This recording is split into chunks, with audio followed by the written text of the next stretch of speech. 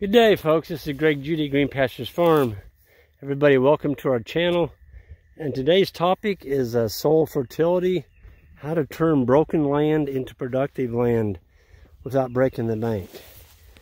And you can spend a ton of money out here on land, putting down a lot of stuff.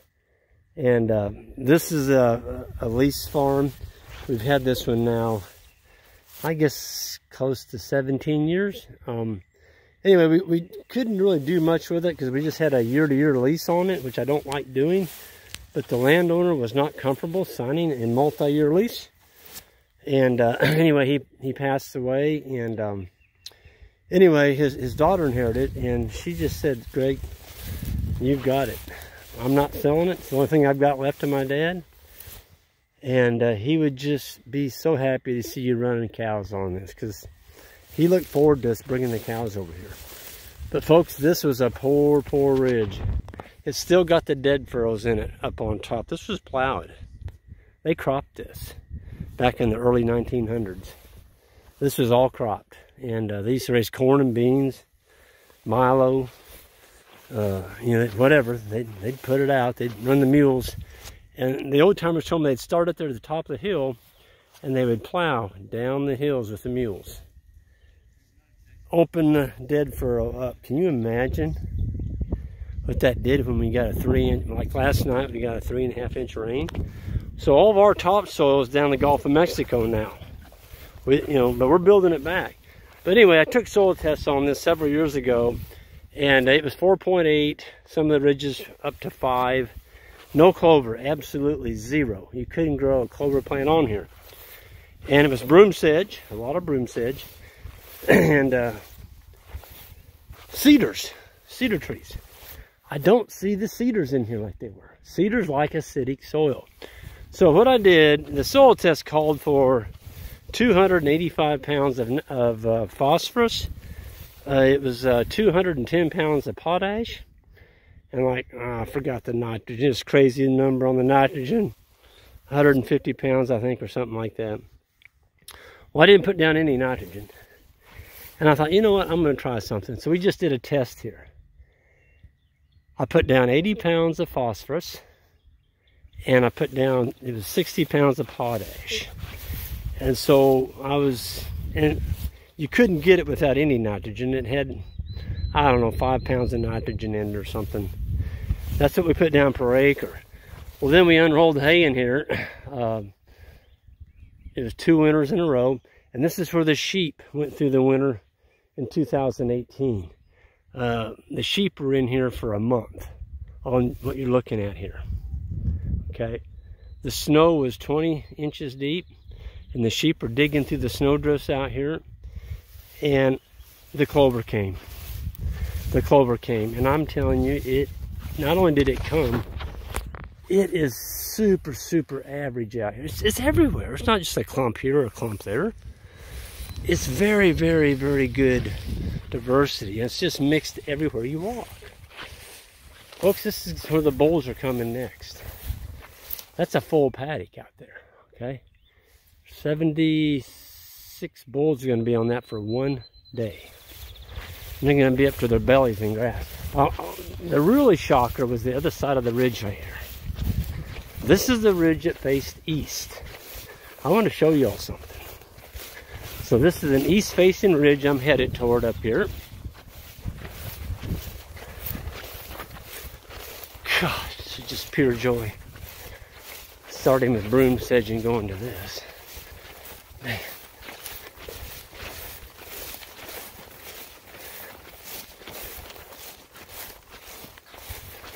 So look at this. This is the east side of the ridge. This was the poorest ridge on Judy Farms. I can remember bringing cows on to this ridge up here on top, and we'd leave them in here for a day, give them the whole ridge, because there wasn't enough feed in here to feed them any more than for 12 hours.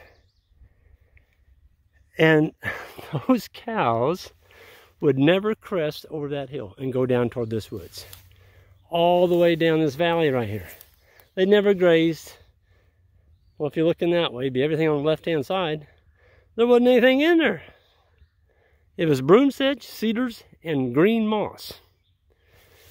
So just by putting down that phosphorus and a little bit of potash, it stimulated the soil. And we did put down 2 tons of lime, and it took 2 years. Took 2 years. This is the first year we've seen these kind of results. Didn't see much the first year because there was a drought, but now we've had the rains, we've had the animal impact, we've had the sheep on it, we've had the cattle on it. It's had a couple winters of putting hay on it. Look at this. Folks, it didn't cost me a fortune to do this. We're talking, you know, 35, 40 bucks an acre. Well, yeah, that's still quite a bit of money on 100. That's $4,000. But, you know, when you can raise the kind of beef that we're raising on an acre, that's no money. That's cheap. You start factoring in buying land today. Well, Missouri, this kind of land today is selling for $3,500 to $4,000 an acre in our area. And you can increase the productivity 400% by putting in 35, 40 bucks. That's money well spent. But here's the deal. See, once you get it going, it's not a consumptive thing. In other words, you don't have to come back and do it anymore if you're not overgrazing it.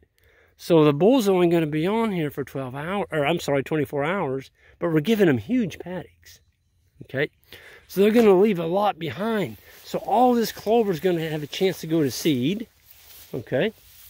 We're going to make sure of that on the second rotation or third. We're going to make sure we have plenty of recovery. There's lots of Queen Anne's lace in here. Oh, man, they're going to eat that. It's like wild carrot. So once you get the carbon growing, don't overgraze it. You shouldn't ever have to put fertilizer down again. But this farm was broke. It was broke. There's some farms, I've heard people talk about up in North Missouri, it's been farmed for so long that it won't even grow weeds anymore. And that's because of bad farming practices. Well, this one was plowed downhill. And the reason they plowed it downhill with mules, it was easier on the mules. Because when they got to the bottom of that hill down there, they'd raise the plow up out of the ground, and the mules would walk back up the hill, and they would plow down the hill again. And they always said their land went sour. So they'd get a little bit of corn crop the first year, and then the second year they'd get one the length of my little finger, a corn. And they said, well, the ground just went sour. And I'm like, nope, it didn't go sour. It went south. It all ended up down the Mississippi Delta. So we didn't want our soil, so we gave it to them. But folks, keep your land covered. We got 3.5 inches of rain last night. We drove around the square here today, and there was some freshly worked soil. I mean, they went out there and they disc her deep. And I'm telling you, the gullies and the soil that left those farms is just incomprehensible. You're not a farmer if you're mining your soil down the river. It just doesn't make sense. Keep your land covered. Bring ruminants onto it. Make a good living. At the same time, you're building the future for your children. How many of y'all saw those advertisements for the farmer standing up there? And he's got his plaid jacket on or his shirt and a bill hat on. Yep, he said, I'm going to leave it better than I found it for my son. Well, that's a noble thing to say, but sorry to say, most of the farming practices, the commodity agriculture, if you drive through and look at what they're doing, I came home sick yesterday, smelling Roundup. We drove from Kansas City all the way back to Columbia on Interstate 70. I bet you we saw 25 spray rigs. And they're spraying this stinking ass Roundup. It's just killing everything.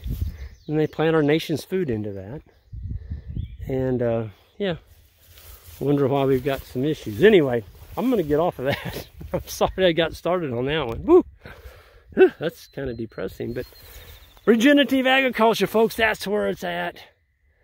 Building soil, getting young people like Isaac and Ben back on the land.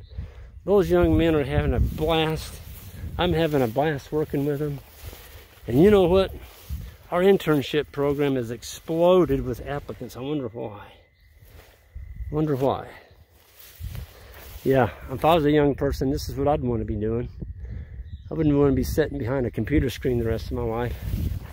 This is it. You're growing food, making a good living, working on your genetics, working on your the diversity of your pastures.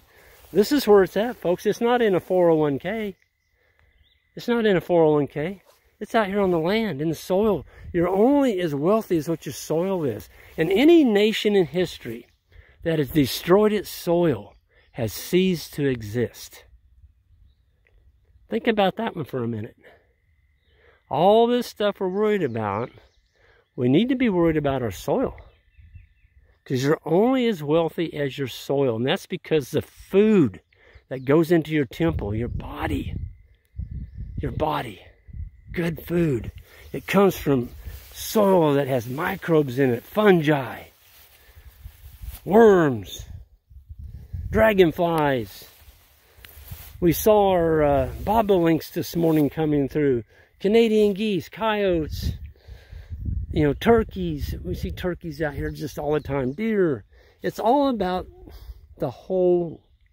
And in holistic management, they talk about the whole. You're not focusing on one thing. Everything complements one another. And so that's what I'm so excited about, is making a home for a species, because each one you make a home for on your farm, it supports 8 additional ones.